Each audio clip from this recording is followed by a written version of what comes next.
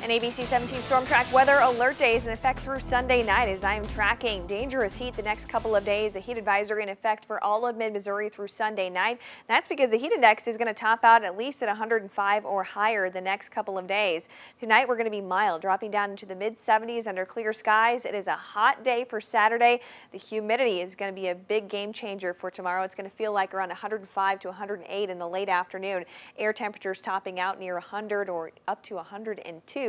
As we get into the rest of the weekend, topping out in the upper 90s on Sunday, but the humidity sticks around, feels like about 106. I'm tracking a cold front, though, that's going to bring some changes by early next week, cooling us down and finally bringing us some rainfall. Things are quiet this evening. A disturbance to our north could bring some showers to far northern Missouri and Iowa into the morning, but we are going to stay dry here across much of mid-Missouri. Starting off the day near 80 degrees by 8 o'clock tomorrow morning. The afternoon highs topping out in the triple digits. Feels even hotter with that heat index during the day. It's breezy too with winds out of the south.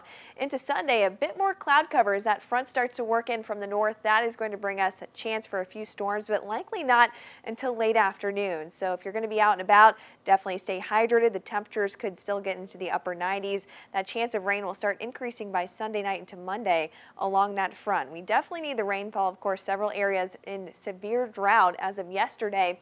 We could see it around an inch to an inch and a half of rain through next week. Daily chances of rain are expected, but we'll have plenty of dry time in between. The good news is temperatures are going to start cooling down a bit, especially by Monday. We'll only make it into the 80s. The rest of the week will warm up just a little bit for Tuesday and Wednesday, but as we head towards the end of the week, another front comes through and that should cool us back down into the 80s from Thursday on into the weekend.